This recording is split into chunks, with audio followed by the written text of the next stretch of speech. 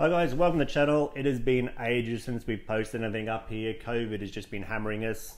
The ranges are opening, closing, opening, closing. No one really knows what's going on.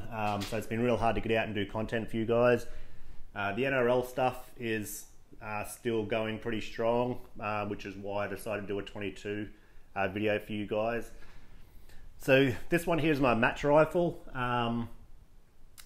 I started off as a real budget rifle in the way of how I was trying to put it together, so you guys sort of get an understanding that you don't have to go out there and spend top dollar or the top shelf stuff to just compete at these 22 matches. There's people rocking up with Brunos and all that. The Bergara is an entry level barreled action, which is what I've got. The Venom is an entry level. I had this in an XRS stock / chassis, which is also a budget entry level, but the features that you get for all of those components are awesome for the price range. I did upgrade the XRS to the ACC purely because I wanted that similarities between this and my centerfire rifles. So starting with the chassis, MDT obviously, ACC, so I've got that familiarity between my rifles. Weights are pretty much the same. I've got an extra weight on the external component of the forend. Moving into the barreled action, it's a Bergara with the 18-inch threaded muzzle. I'll probably put the Huntsman barrel tuner on it purely because match grade ammo over here can be so damn hard to get, and I wanted something that I can sit there and just tune some ammo that I've got just laying around, or just walk into any gun shop and grab off the shelf and go tune it and get reasonable groups out of it, enough to compete till another shipment comes in basically. So the Bergara is a good entry level rifle.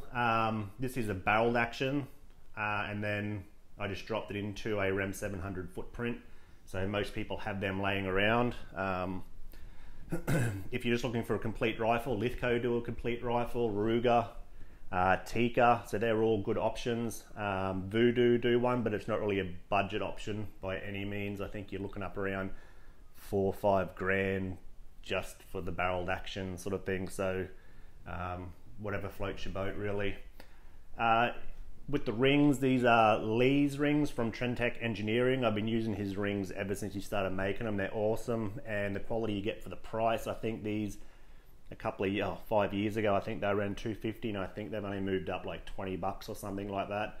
But I've got 3 sets of these. I got one on the centerfire match rifle, which is the 6BR6 Creedmoor, the 22, and also on the 7mm08 rifle. So I've got 3 sets of them. The optics that I'm running on this here is the Vortex Venom, the 5x25. So this is their new scope that they just brought out. The reason why I've got this one here is because of the price point, as well as the reticle in it is the same as what I run for my centerfire rifle, so I've got that familiarity between my rifles again.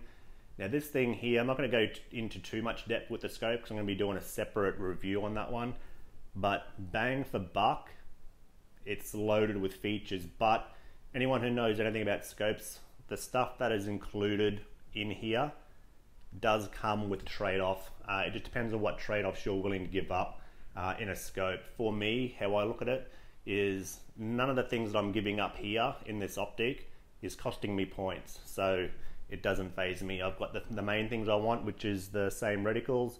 I've got a front focal plane, it's mil, and the turrets are easy to use and zero out. Comes with a rev stop and all that sort of stuff. So wait out for that, for the review on that. Other than that, that is sort of a wrap for this one. It was just a nice quick short video to show you what I use. If you were looking for a budget one, those 3 that I was talking about, your Lithco, your Tika and your Ruger. This here is a barreled action, so this here was around $13.50.